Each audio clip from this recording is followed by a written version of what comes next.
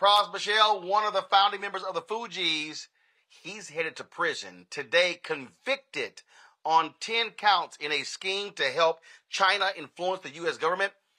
Federal prosecutors allege that Low Taek Jho, also known as Jho Low, paid Michel millions to help launder money Low had allegedly embezzled from a Malaysia-owned investment fund. The alleged scheme involved payments to Barack Obama's 2012 presidential reelection campaign and efforts to convince the Trump administration to extradite a Chinese national.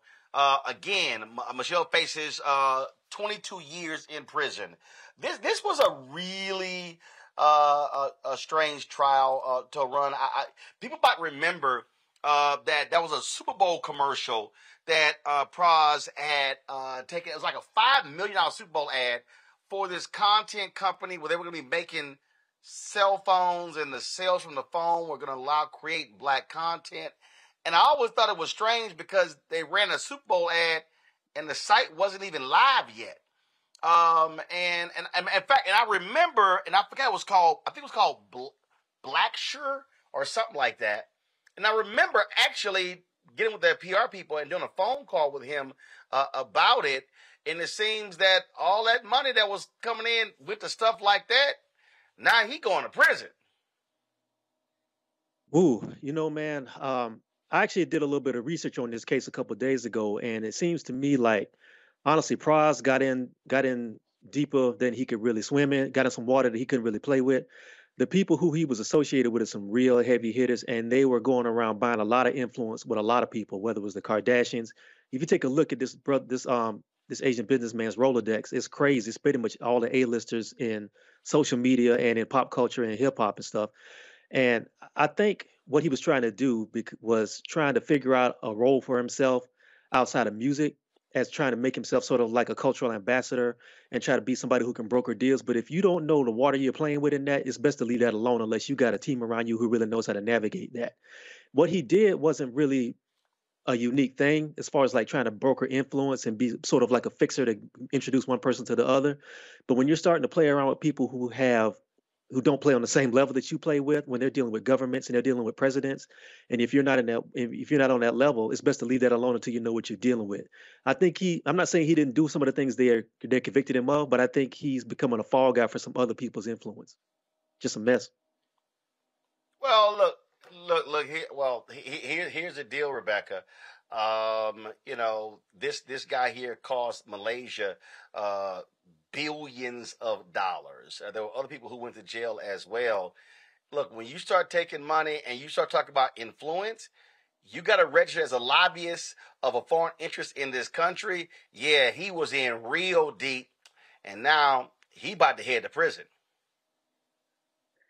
Yeah, and it's really unfortunate. I would say for any celebrity, any person who wants to get involved with politics, especially when it comes with money, you really have to make sure, like Terrain was saying, you have to make sure that you have folks around you who have experience in that and know exactly what they're doing. I mean, we just saw Congressman Jeff Fortenberry also get in trouble for taking money, I believe it was from a Chinese national that went directly to his campaign.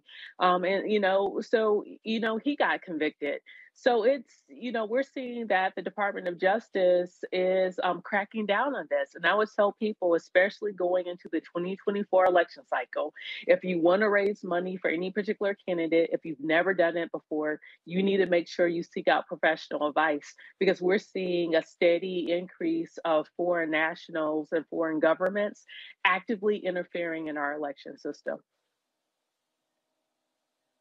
Well, Robert, during the trial, he claimed that he did have the advice of lawyers and accountants. But again, when you start talking about foreign money and elections, you're now in some deep territory that deals with, again, lobbying. That there are laws against foreign money being involved in elections.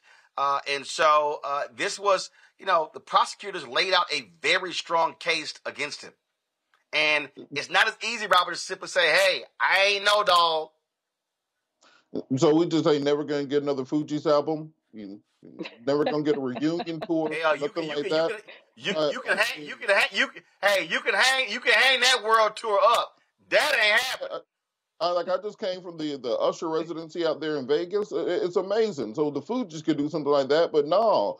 Pras wants to pretend that he's part of the Kingpin organization. Now he done messed up everything for everybody else. That's just being selfish at the end of the day. You got to think about the rest of us who now, when we're in our middle ages, we're trying to see the old acts that we wanted to see back in the day. I'm not trying to get into Little Yachty. I'm not trying to get into Little Uzi. I want to hear the music that I like, which includes the Fugees, but now Pras has messed that up. So I call this personally against him. Well, look, I know Lauryn Hill like being late.